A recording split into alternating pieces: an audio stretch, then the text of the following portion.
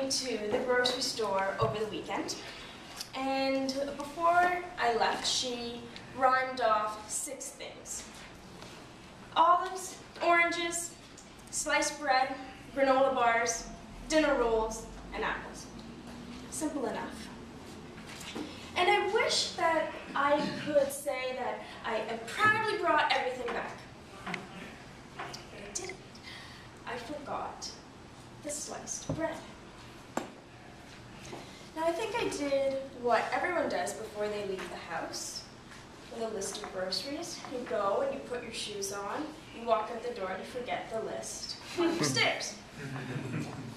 You know, and by the time you realize that you've forgotten the list, you're halfway to the grocery store and you're not going to turn around. So you start rhyming off everything that you believe was on the list. There were 6 items. First time you say 5, the next time you say 5 and forget another object, and then finally you say, you know what, I'm just going to go. I'm going to remember everything. It's going to be fun.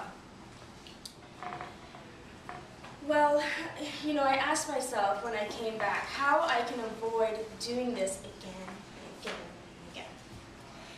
And doing a little bit of research, I realized that Toastmasters and welcome guests, remembering a list is actually not as simple as we think it is.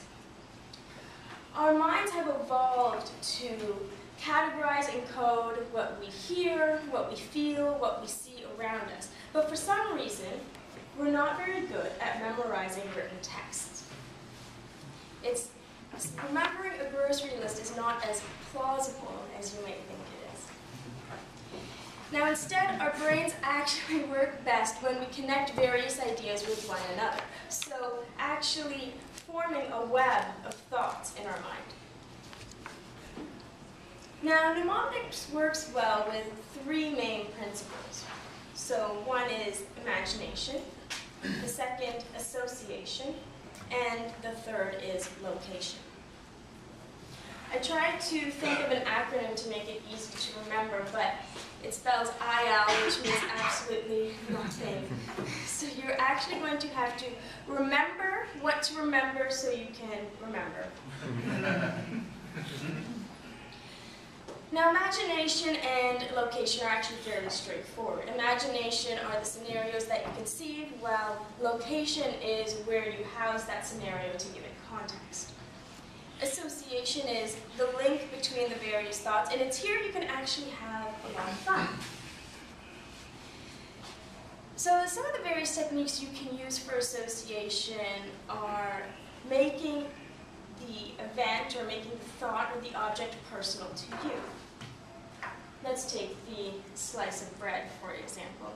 It was only when I got home, with groceries in hand, looked at my mom in the face that I realized, oh, I forgot the bread. You know, it was her who had given me the list with the bread on it, and I knew that it was going to affect me personally because she was going to be mad, and maybe send me out to the store again, which I just really did not want to do.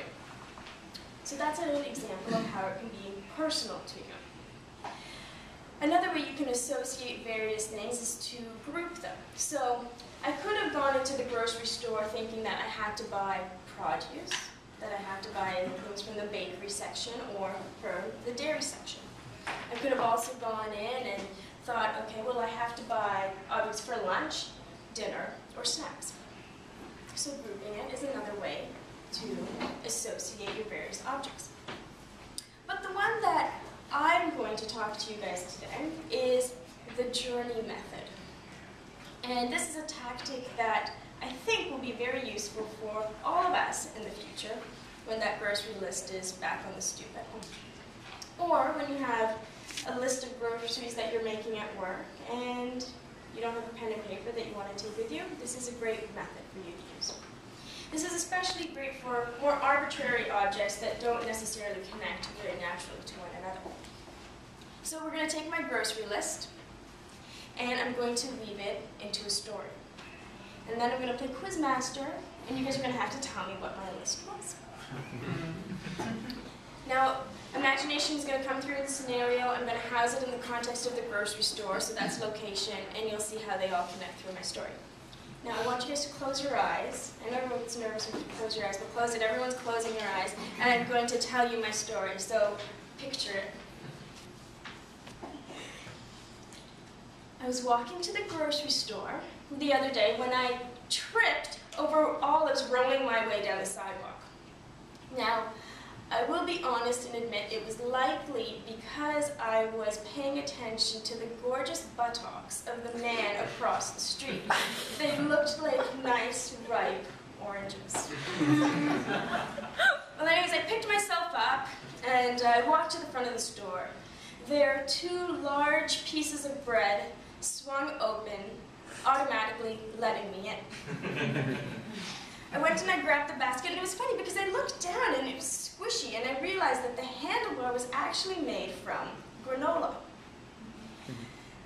Anyways, I walked through the store, and as I entered the produce section, I noticed that I wasn't the only one checking people out that day. The clerk was actually checking out the woman he was helping, looking at her well-endowed dinner rolls. It was absolutely hilarious, and I was actually soon distracted as I walked to the cash only to smell that gorgeous apple pie in the grocery section. And that's it, you can open your eyes. So, as I was walking to the store, what was it that I tripped over? Olives. And what was I focused on?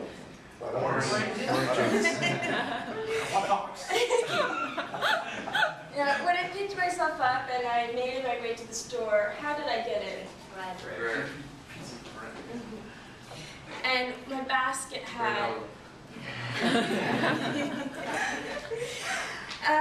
the clerk was looking at dinner rolls, and then finally, when I made my way to the cash, Apple pie.